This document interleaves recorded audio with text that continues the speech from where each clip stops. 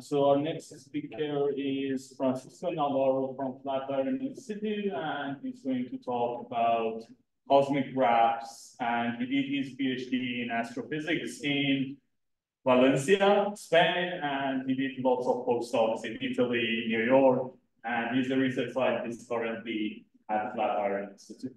Thanks. So thank you very much. Can you hear me? Can you hear me well? Maybe so. Maybe not. Hello? Hello?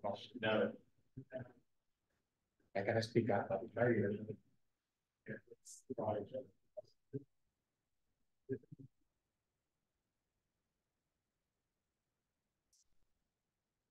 I can speak up.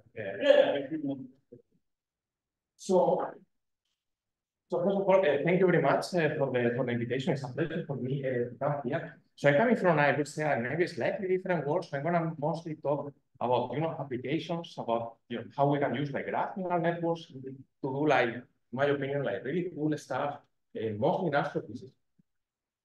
So I can change the slide. Okay, better. So this is the outline of my talk. I was assuming that maybe not everybody here is familiar with cosmology. So I'm going to give you like a very kind of high-level introduction about what cosmology is and what are the problems that we are facing. And then I'm going to talk, from a historic perspective, what is the way in which we have been tackling these problems, very standard pen and papers, basically very numerical, let's say, heavy calculation distance. And then I'm going to tell you about what are the things that we can do these days with TMS, that is really kind of a revolution, I would say, and how we can really move on from this. So what is cosmology? So this is what the cosmology is according to ChatGPT. So you can see that this is what the things that cosmology is. I'm not wearing this super nice dress, but I like this kind of image because it really shows a little bit what we really do in cosmology. So imagine that you were able to put the entire universe inside a crystal ball. So basically in cosmology, we will basically study what are the properties inside the crystal ball. So things that we care is like, what is the origin of the universe? What is going to be its fate? What is the composition of the universe? What are the laws of the universe? And what is the structure? What is the dynamics? And all this kind of things. So basically, properties of the universe as a whole. So I don't know how much you know of this, but this is basically the composition of the universe as we understand. We believe that 5% yes. So we believe that only 5% the variables are only 5% of the energy contained in the universe. And variables is basically everything that we know. So all kind of atoms, molecules, everything that we know nature is basically what we call variables. And what is really surprising is that in the entire universe, only 5% of it is made up of this. So we are kind of a mere thing for the universe. So we believe that the dark matter represents around 25% of energy contained in the universe. So we don't know what dark matter is. It should be some kind of fundamental particle, but we don't know much. It should be something there. But we have a lot of evidence that is there, Basically, we look, for instance, at how fast the galaxies are rotating, and they are rotating much faster than what we can really explain from basically the light and the data and the stars and everything that we see. On top of this, what we are finding is that the universe today is expanding. And this maybe makes sense because we believe that the universe started with some kind of explosion, the Big Bang. So you will expect that the universe will expand. But what we didn't know, and it was really, really surprising, is that the universe today is accelerating its expansion. So there is really no way for us to understand how that is possible. And basically, all our ignorance of this, we claim that this is due to dark energy. So we don't know what this thing is. It probably is some property of the vacuum, there is nothing else. But what you can see is that most of the energy contained in the universe is basically in this dark energy. So, cosmology is a kind of weird science where most of the things on it is something that we don't know. And the thing that we know is only something like, let's say, the big. So cosmology, as in many other branches in physics, and like in many other disciplines, would have, in our case, this is the standard modeling cosmology. And this model is remarkable, basically because we're able to then obtain a very large variety of cosmological observations. For instance, this is for galaxies, basically in the local universe. And this is a picture of the baby universe. This is a picture of the entire universe, 13 billion years ago. It's remarkable that we can do these things. So we have a model, and I will claim that cosmologists have done the most massive data compression that you will ever do. Basically, because we have a model that basically has two parameters, 5 and 10, we are able to explain the entire universe. The entire universe. It's the largest data compression I will argue ever. So I'm not going to go into the details, it's not important, but some of these parameters really describe properties of the universe as a whole. For instance, this one is the fraction of the energy contained in the universe that is made up of atoms that we were talking before. And there are other parameters that describe the properties of that matter, the properties of that energy, and all these kind of things. So what is the goal of cosmology? So in cosmology, the most important thing, one of the most important goals for us, is to explain the values of these guys with the highest numbers. That's kind of, I would say, the most important goal. So why do we want to do this? Because we want to know about fundamental physics. We want to know what dark matter is. We want to know what dark energy is. We want to know about the universe. So by measuring these parameters with the highest accuracy, we will be able to rule out different hypotheses about what dark energy is or what dark matter is. So to a very high level, this is basically about cosmology. We have a model that is remarkable. We have some parameters, and we just want to measure these parameters with the highest. So how do we do this in practice? So basically, this is basically a parameter influence problem. So what we do is we carry out observations. And you can think of this that we measure the position of galaxies in the sky. And until now, I would say we never knew how to work with this problem. If someone gives you like a galaxy catalog where there is a position here, a position there, we didn't know how to work with this problem. It's a very high-dimensional problem. We don't know how. So in cosmology, typically what we do is to compress the data into a low-dimensional representation. And it can be anything. It can be the number of galaxies, the number of pixels where there is no light. And then from the theory side, we make theoretical predictions. So for instance, these data represent the value of cosmological parameters.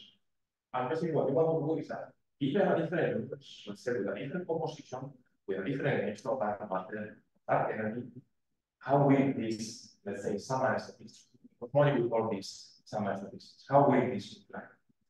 And this is a little bit the problem of cosmology is that fortunately we have one single universe. So we really need theoretical predictions. We cannot just take a look at the universe and know the composition. So we need really theoretical predictions. So, historically, the question has been like, what is the best way to compress it, right? So, we know that under certain conditions, the universe resembles what we call like a 1,000 density. But it's basically a very particular, let's say, structure of the perturbations. And we know that there is at least some statistics, the power spectrum. So in case that you don't know statistics, imagine that you have an image, you go to Fourier space, and basically you make a histogram of the amplitudes of the models. That's very much what this is. So under certain conditions, we know that this is really ideal. Some statistics. And this is really remarkable because, again, this is like a picture of the universe 13 million years ago. In this case, we are able to start every single bit information. We are able to determine these cosmological parameters as good as you can learn. That's my opinion of the remarks. The problem is called antivariation. Like distribution of galaxies, let's say in the local universe. We don't know how to characterize these things. We don't know what is the, let's say, the data compression that fully characterizes the statistical properties of this. And this is a problem that we formulated in very rigorous mathematical terms. You can ask mathematicians that will tell you that this is basically mathematically untrackable. So let me very briefly talk about the historical perspective here. I would say even until maybe 5 years ago, most of the community have been doing kind of pen and paper calculations using this power spectrum. And basically what we do is some kind of Taylor expansion. You have some equations. You assume that there are perturbations that is, say, small. And basically you do a Taylor expansion. If you know that at some point it's going to converge. The problem of using this kind of things is that if the perturbation is large enough, you need like basically the infinite number of points. This will not work. So recently, the community has been shifting a little bit more into going to numerical simulations. And the good thing about numerical simulations is that you can just solve your equation numerically. And this is invest for value. I want to show you a few models. I spent too much time in these models, so you need to see that. So what you can see here is the distribution of matter in the universe. This is what we call resting. So C equals 0 means today. Very high resting means very little. So this is how the universe look like. Let's say very early on. We believe the universe was very homogeneous, very isotropic. So that's why you see everything looks very similar. And basically what happened is that in this simulation we only have gravity. And what gravity does is to amplify these perturbations. These perturbations are one at a go. For instance, they are here, I don't know how well you can see this, but soon I think you should be fine. And you can see that matter starts clustering in this object that we call dark matter. And these are basically the regions in the universe where galaxies are going to live. You have a very large concentration of dark matter there. Galaxies are going to be present. And these halos are typically connected by things that we call filaments, where the scale of dark matter is high, but not so high. And then there are regions of the universe where there is basically nothing. We call these cosmic waves. So this is another model. So what you can see here is two different universes. They have the very same initial conditions. The only difference between them is that there is more dark matter in this one than in this one. I don't know if you can see that there is a kind of gap here in the middle. And as we move from one universe to the other one, let's take a look at this. This is a dark matter field. And when we move from one universe to the other one, things change. The position of these dark matter halos change. Their masses and all the internal structure of these things. So basically what I want to illustrate with this movie is that when you change the composition of the universe, when you change the laws of the universe, the spatial distribution of galaxies is going to change. And now we can invert this argument, say like, if we now look at the distribution of galaxies, we can see directly on the sky.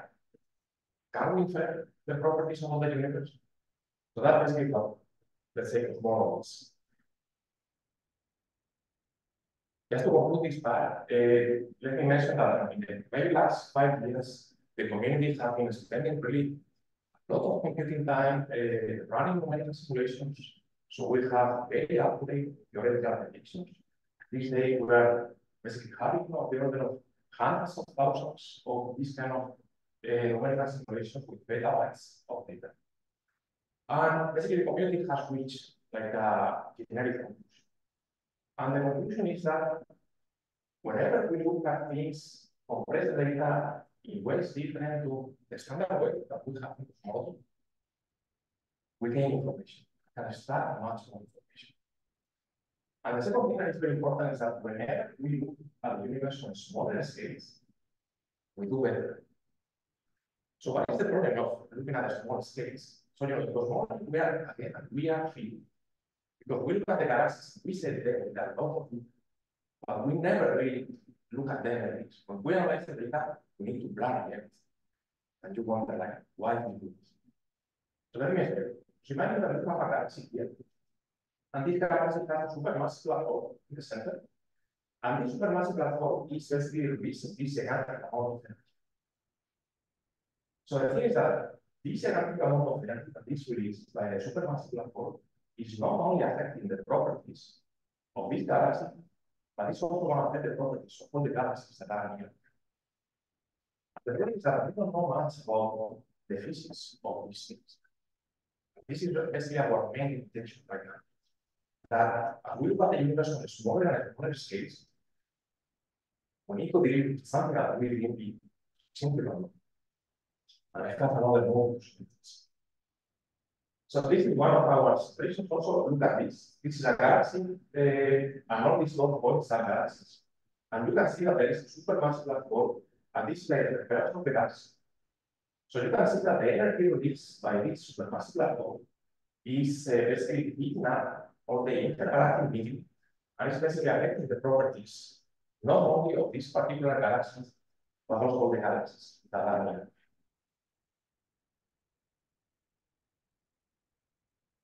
So let me conclude just this first part. I always like to make this comparison, and it's like imagine that we were like 100 years ago, and we were looking at a hologram like this. At that time, people were able to read some fragments about this. I think they were able to find some patterns, something like that. But most of the information here was lost. We simply didn't know how to do this.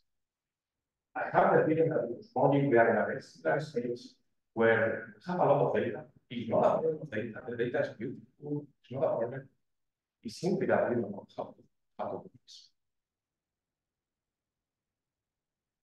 So now let me talk about what in the very last few years the community has been doing using this kind of numerical deep learning approaches. But before this, let me talk about the data set that we're going to use, because this is like really important. So the data set that we are basically using is coming from this project that is called Cosmology and Astrophysics with machine learning simulation. This is the largest set of state-of-the-art hydrodynamic simulations ever produced, and I have more of this. So this is one example of one of these hydrodynamic simulations. What you can see in blue.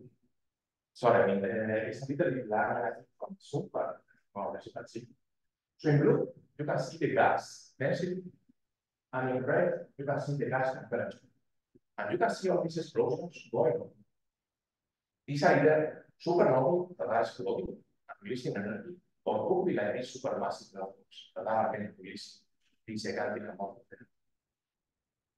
So the reason why we run these simulations is basically because these are the most accurate theoretical predictions that we have right now. And the reason for this is basically because gas formation is a complicated process. You have dark matter accumulating, forming these dark matter layers we saw before. Gas is going to fall, this gravitational potential works. It's going to cool down, and small stars is going to fall galaxies. But these stars are going to die at some point. Some of them are going to explode as a supernovae. Some of them are going to form a supermassive black hole like this. And the supermassive black hole is going to release all this energy. Gas is also accreting gas to the filaments. And galaxies themselves are net. It's really complex. It's really complicated, this process. And that's why we rely on this kind of, let's say, I would say, very sophisticated mental simulation. So if these simulations are really expensive, being able to run 1,000 of them is very good. Another thing is another thing that is very important is like in cosmology and in astrophysics. Basically, because we don't know the physics of these supernova explosions, these energy release and supermassive black holes, there is not like a single solution. Let's say that different groups has proposed different solutions on how to model these astrophysical processes, and probably all of these things are wrong. and nothing of it represent reality, that is the very best. So everything that I'm saying is that for us, it's super important to don't rely on a simple simulation, because that simulation is likely to be wrong. If you want to develop a model to apply to the real data, real universe, at the very least, you need to make sure that your model works in all cases. And what I'm also in this movie are basically 6 different simulations. Each of them has the same initial conditions. Each of them has the same composition of the universe. Each of them has the fiduciary model of astrophysics, of how to read and all these things. And what you can see is that they look very, very different. Right? There is this one that is picking up the gas very early on. There is the one that is gigantic jets coming from supermassive black holes. And then there are others that they look very different. The important thing here is that all the simulations basically reproduce the real data. So we have 6 different types of simulations that give the same answer, even though they are completely different. When you train your machine learning model, it's very important that the model works at the very least in all these different types before we ever apply this to it. But that's something that is cosmology very, very important. Finally, so this simulation was basically designed to train neural networks. So every simulation has a different morphology of the cosmic wave. You can see that when you change from one simulation to the other, things change. Every simulation has a different cosmology, and every simulation has, let's say, a different efficiency of how much energy to release with supernovae or with supermassive black holes. So the whole idea here is that you have this very large parameter space, and you have something new, and you basically want to train models to somehow interpret this space. All right, let me talk about the GNL. It's probably the most interesting one. So imagine that every point here, every cell represents like a galaxy.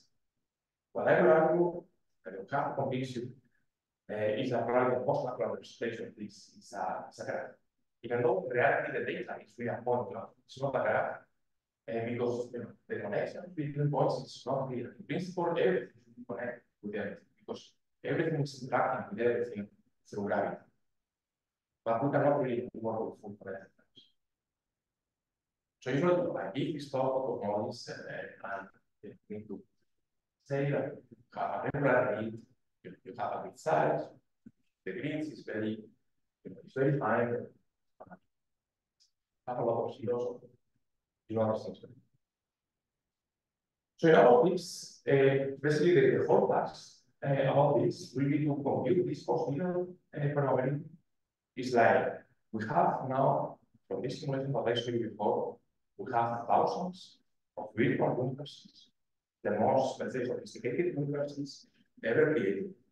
Every universe has different values of the cosmological parameters. So the idea is basically that given a graph, you want to infer the positivity of the cosmological. So you want to do some kind of simulation like that from the graph. And let me just emphasize that for us, the galaxies, the only thing that they have is position, masses, and the modulus of the velocity. So which architecture we use? I mean, this is like a standard one, this is like a DNN with the message passing, and it's a typical thing, right? We have the knob features, the features, we have this layer, we apply several of them, and at the end of the day, apply the full operation, we work from vector, and from the vector, we can do less integration based. Maybe the one thing, again, I have cosmology, maybe these things are kind of obvious to you, but I think cosmology, but it's now is doing this kind of thing. So, anything that you have, I would be not that happy. So, for example, the full operation was never clear to us if we should try the maximum, the minimum, all these kind of things. We tried to get different answers. So, at the end, what we decided is to put everything together so we don't use a single pooling operation. We do all possible pooling operations that we have. We concatenate the vector, then that was what we passed to the Okay, so this is like a lot of ones that we use. We do have used normalized flows like that. We use something very simple. This is like a typical mean square error. It can be shown that when we do this, these represent the posterior mean, even without making an assumption about the posterior. You can have a quadratic there like this, where this is like a b parameter, and it can be shown that this represents the standard deviation of the posterior.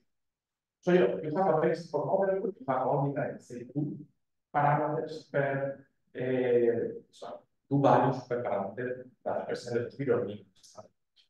For us, it's enough. You can use normalized flows. For us, it's very important that the network is S3 invariant. And the reason for this is basically because imagine that is the galaxies from a particular universe. The value of the cosmological parameters is going to be the same. It will translate the graph. If you rotate the graph, it's going to be the same. So we're going to really compose the S3 invariant. So let me tell you how we do this, and I don't know if this is very precise. So why the S3 and not just E3 that is sleeping the yes, in principle, we want to compose also the parity violation. Yeah. In the universe, usually we assume that we are symmetric to this, but there are some moments that are so depends. But in this case, thank you for that.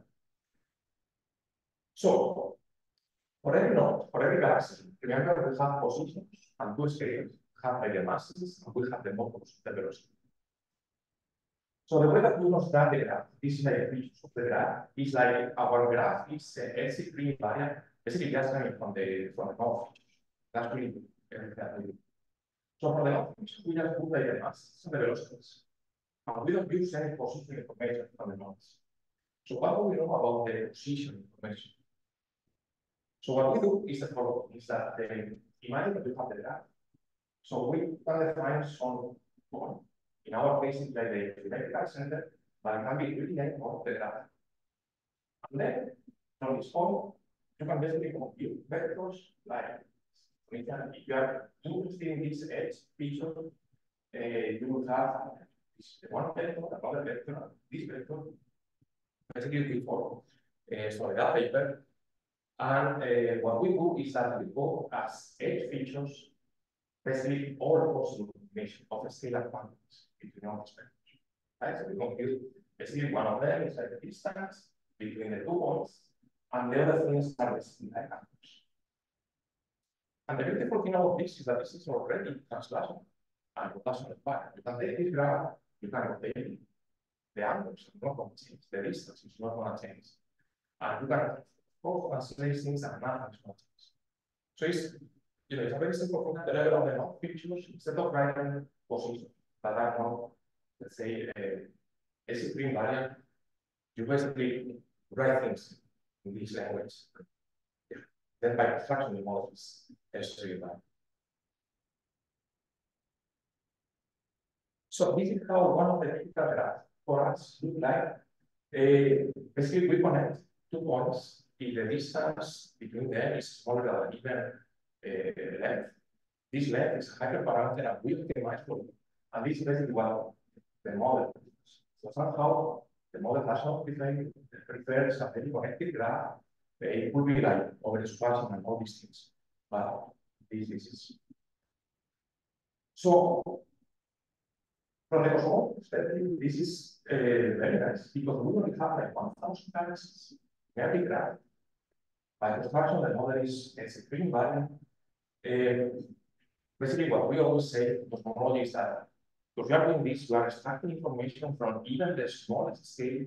You can have two galaxies that are super close together. In principle, the graph is not extracting information from this. This is very different to what we do in cosmology. What we typically put at it, and the grid is, let's say, very close.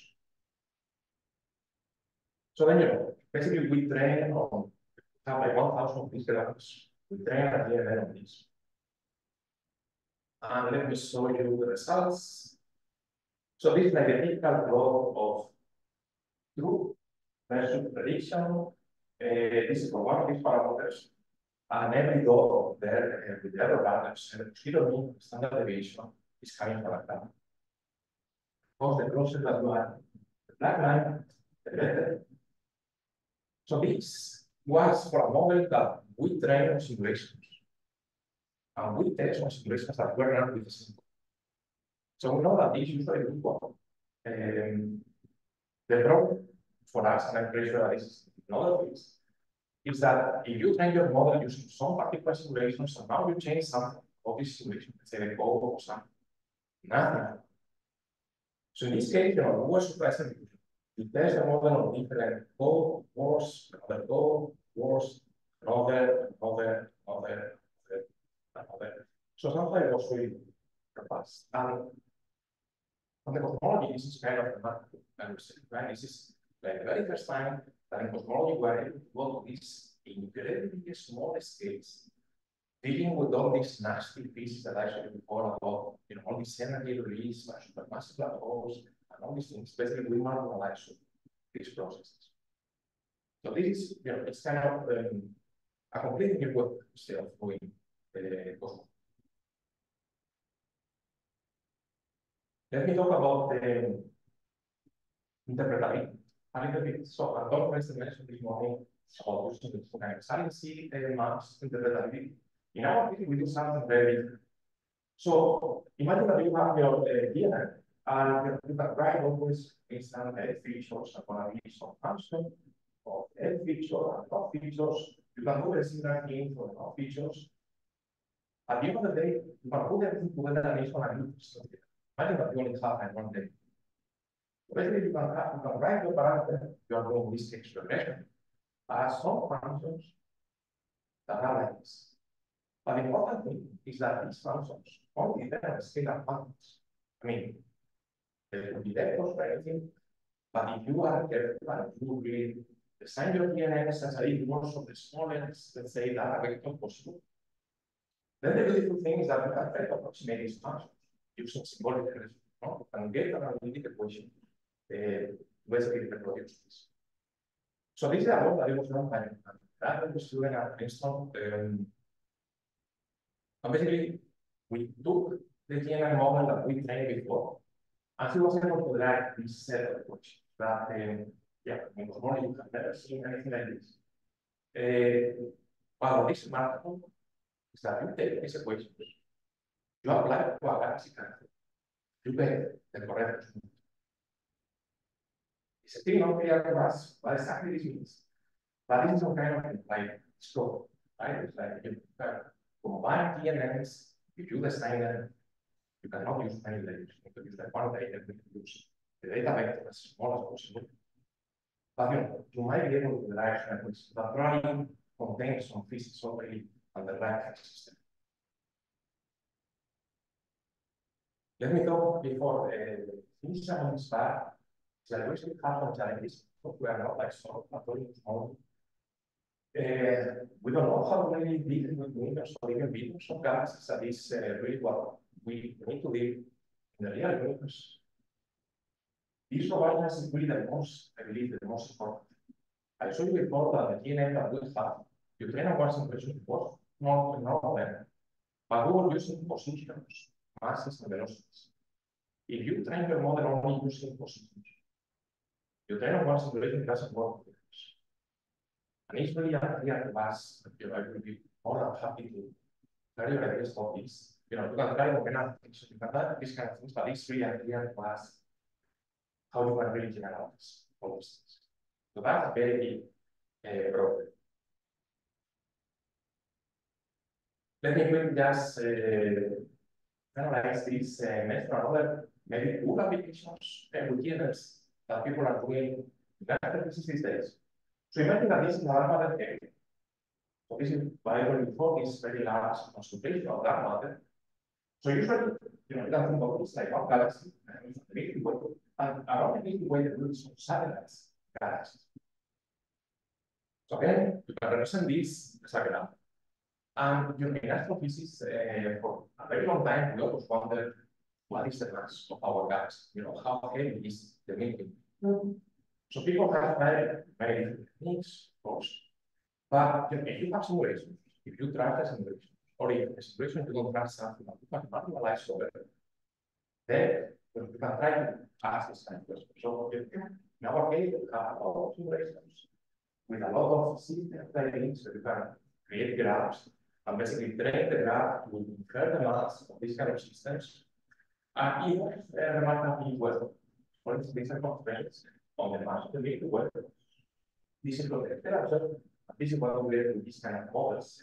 Here, only using like two galaxies, two satellites galaxies. If you were able to do more, you will get other systems. So for me, this is again, it's fascinating, you know, that you can measure somehow the mass of our galaxy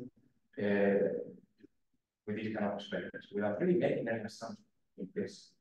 That's basically relying on simulations. And this is the very last thing. That's about the nature of that. So I told you the nature of that model is not a big problem in cosmology and in physics in general. What I'm going to show you is like two moves. So this is one move where we have like one type of dark matter. This is the standard one, dark matter is slow. This is another type of dark matter that is slow. It's just basically saying that dark matter might have some velocities. So what I want to see here is the distribution of dark matter of this dark scale, and these patterns are going to be basically focused in this region here. And this is like the glass, this is like the stellar.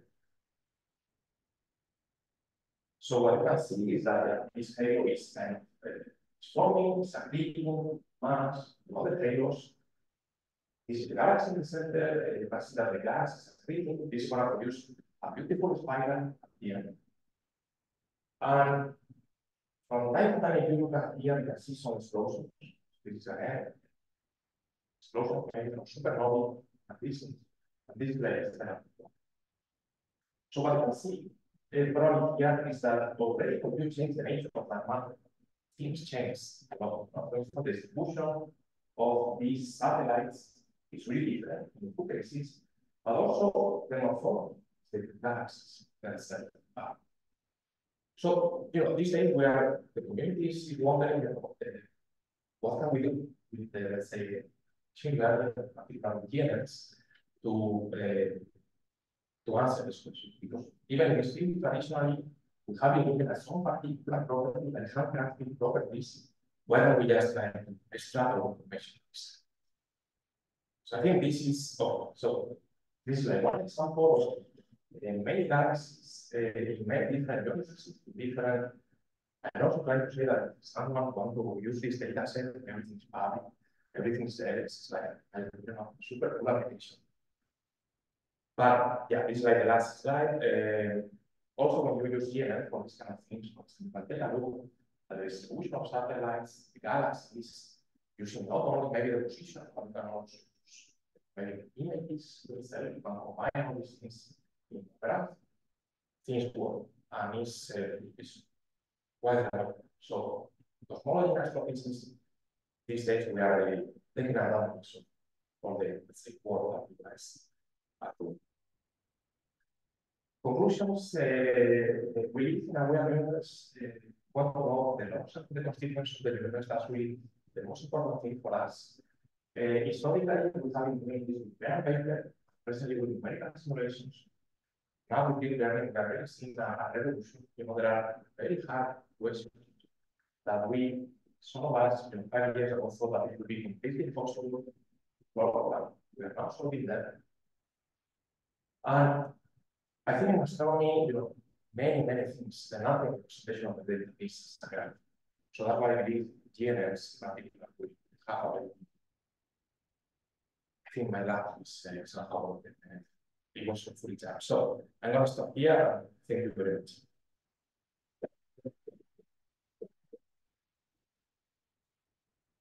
Okay.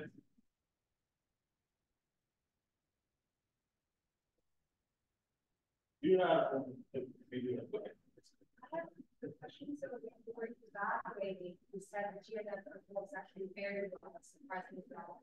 You're evaluating the true like data, the probability and the predicted.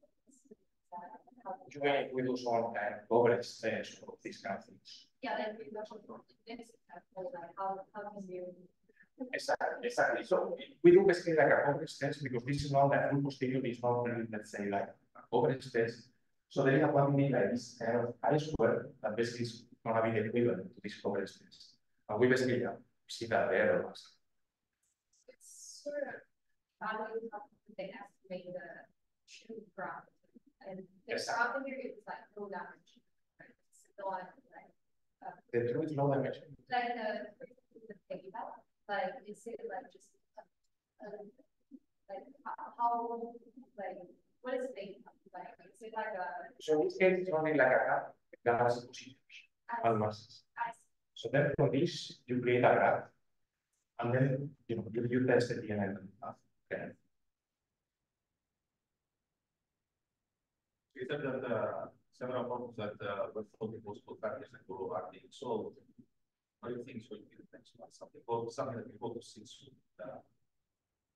If you can explain it how there's something. That's a good question. I mean, for that matter, the problem is that so for the whole you see that we have a model. The model is something that we trust a lot.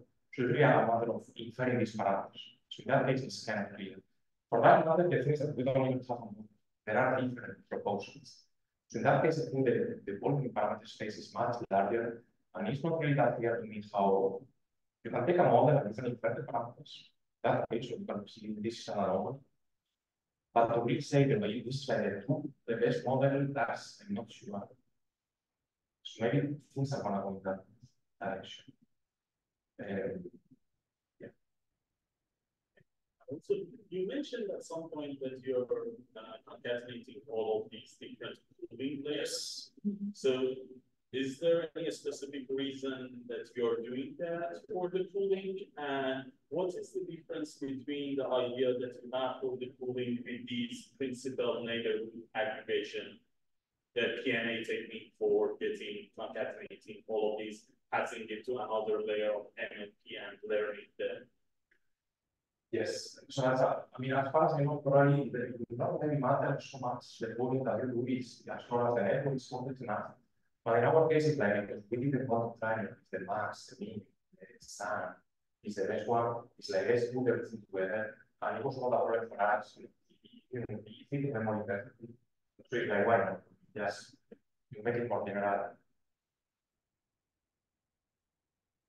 Any other questions?